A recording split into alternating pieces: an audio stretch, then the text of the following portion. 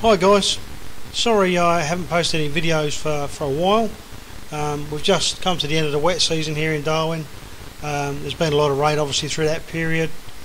Anyway, we're into the dry season now, so I can get back up to that boat, get some work done, and make some real progress, and hopefully make some more videos.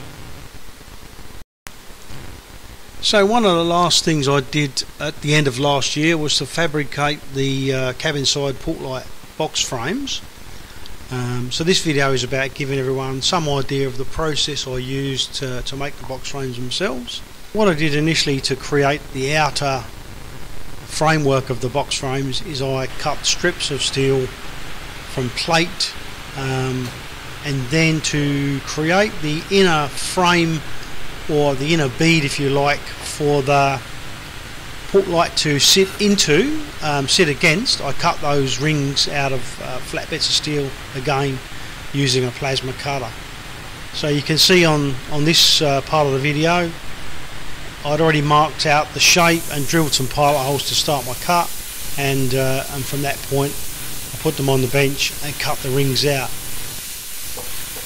And the purpose of these rings is they become the inner bead that the port lights actually will sit against.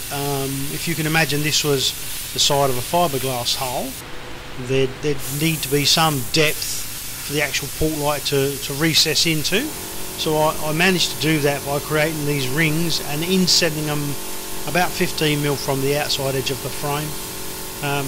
Cutting them out was a not too difficult a process. It didn't take very long, and to get a nice finish. So here I'm just cutting out the corners, getting ready to place these rings on the bench and start to form the outer body of the box frames around them. And in the next few clips I'll show you how that process worked.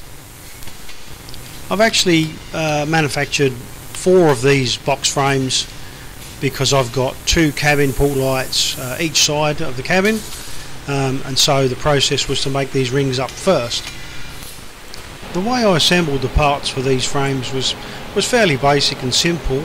The outer strips of steel that I cut to make the outside frame, or the outside wall of the box frame, I just marked a line all the way down 15mm from the edge, and then I clamped the inner ring that you can see on the bench or in the vise there, clamped that in the vise, and then I just slowly bend the plate around using that 15mm mark as a guide, and put tack welds, and then just gently pull the frame around, or the outer part of the frame around, and tack weld it, as you can see in these clips here.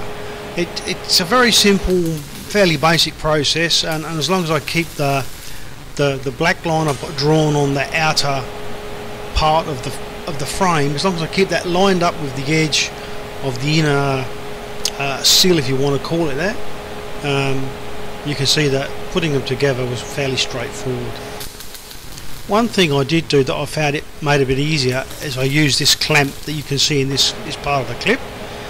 When I get to the corner of the inner ring or seal and I'm trying to form that outer plate around it, I found that by pulling it tight and then clamping it and putting the tack welds on the inside, that gave me a real close fit, so when I do weld the inside up I don't get big ugly gaps, and any shrinkage in the welds didn't tend to pull the outside of the frame in or deform it, and that's what I was after. I wanted to keep it nice and neat and tidy without deforming it too much.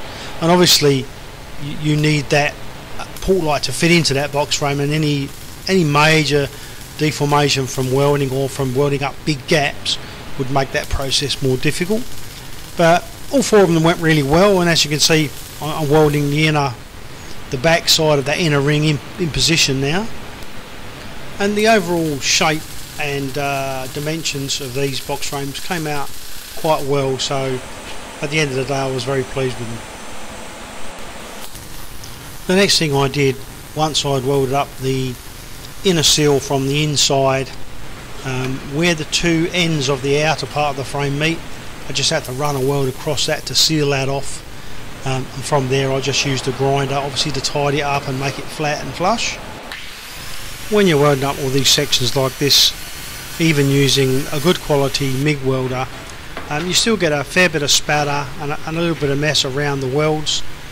So one of the final things I did was just flip that over, and I went round the inside with a die grinder with a cutting wheel and just cleaned up any of the lumps of spatter and little spikes of weld that might have snagged things or got in the way, and just generally tidied it up.